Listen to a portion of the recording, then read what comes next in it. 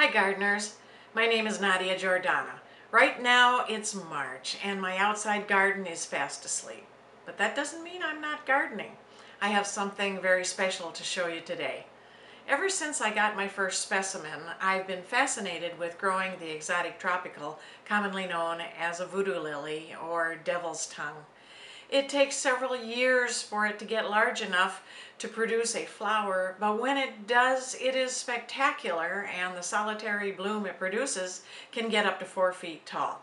It shoots up in winter or early spring, long before the actual plant begins its new season of growth. But this lovely quirk of nature stinks to high heaven for about 2 days when it's in full bloom, because that's meant to attract insects for the purposes of pollination. I think the unpleasant fragrance is the primary reason you don't see it as a common house plant. Well, it looks like I'm about to be blessed with my very first bloom. So I've got the thing tucked away in a corner of a basement so it won't stink up the rest of the house when the show begins. Please watch from the moment of my discovery to the explosion of the bloom.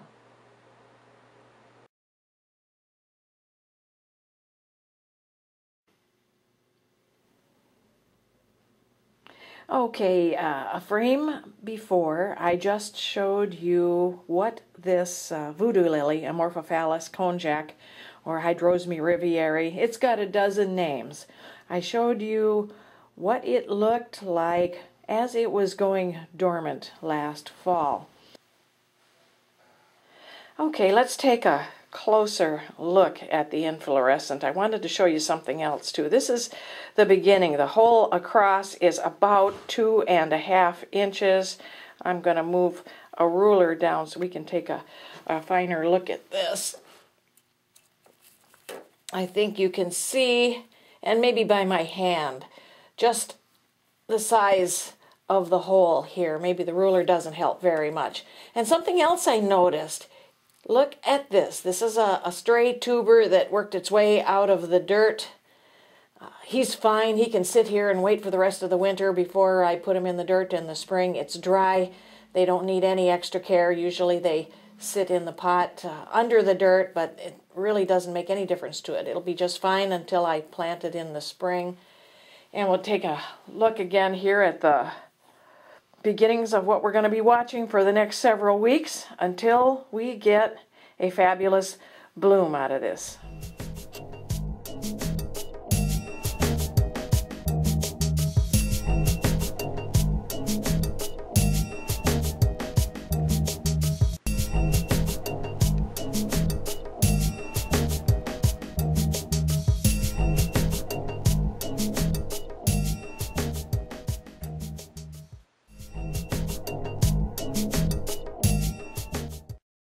I never dreamed it would turn out to look quite this beautiful, but it really does. It's fully open. It's exquisitely beautiful, but it stinks. I'm not having a good time standing this close to it. So anyway, it's not going to take long, and I'm going to be moving away before I come back for its close-up.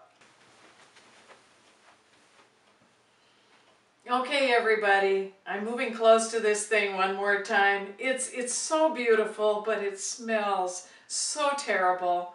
I just wanted you to get an idea of the size of it, and then I'm moving away from this thing for the rest of the day. Here she is. Okay, well, right now here we are at day 6 with the voodoo lily in full bloom. She is exquisite.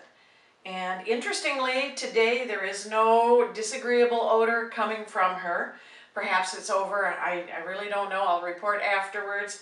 But over the next few days, she's surely to begin to fade and shrivel, and we'll watch that too. So.